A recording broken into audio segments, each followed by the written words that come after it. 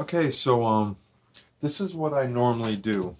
I usually use two different, this is the one in question. Oftentimes I also use this style. So what I do, if I know I'm going to be imaging, first thing I do is I get my eyepiece. Say, here's my eyepiece. I put it in, I quick tighten this up. And what I want to do is if I know this is the plane of where my cell phone is going to be on, I try to get the eyepiece kind of level to that plane. I know this is we have a cup, so here we go. You can kind of see. Then after that, I'll take my phone, I'll place my phone into place. You know how you have your tightening screw right here to tighten your phone into place here. This is a smashed phone. We're using that as an example. Then what I do is I make sure I have a bright light from up above. So what I do is then I'll loosen up this screw. That's going to slide my eyepiece up and down. And then I align my eyepiece so I can see my lens of my eyepiece down through the back side. Or I can see the lens of my phone through my eyepiece. And when the eyepiece and the phone, see how close together they are? That's how I can see the lens of my phone through my eyepiece. If the gap is too far, it's very hard to see. So I line it up. I'm like, okay, I have now have the lens of my phone perfectly centered in my eyepiece. I hold it down and I tighten this up. Then what I do, you see how close this is? How the top of my eyepiece is jammed right up against the lens of my phone.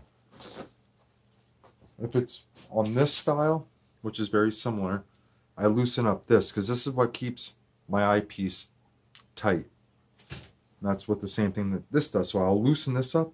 Now since I know I have it centered, I raise it away and then I tighten it again.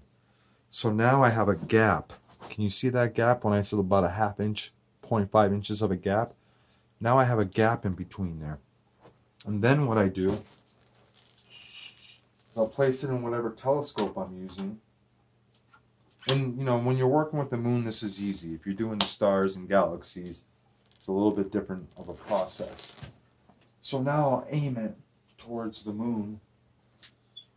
Okay.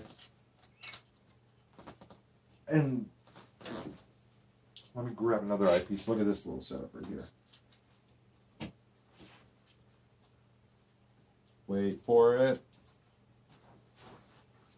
What I like to do is I get a similar powered eyepiece that's connected to my phone. So what I like to do is take my similar eyepiece, I find my subject, if it's the moon or a planet, and I move this around. Okay, yep, I have the moon in. Then, now since I have the moon in there, I can slip this eyepiece out, put it there, then put this in.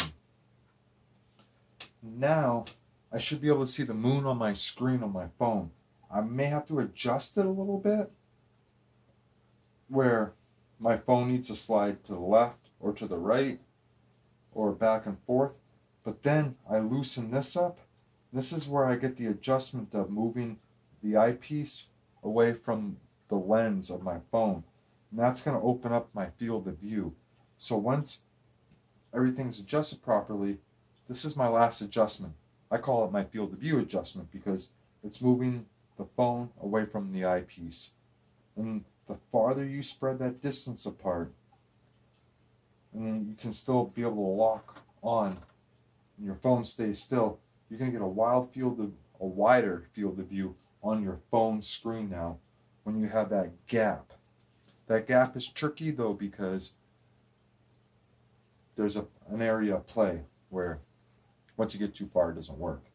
But hopefully this quick little elongated video helps. And that's how I use that one.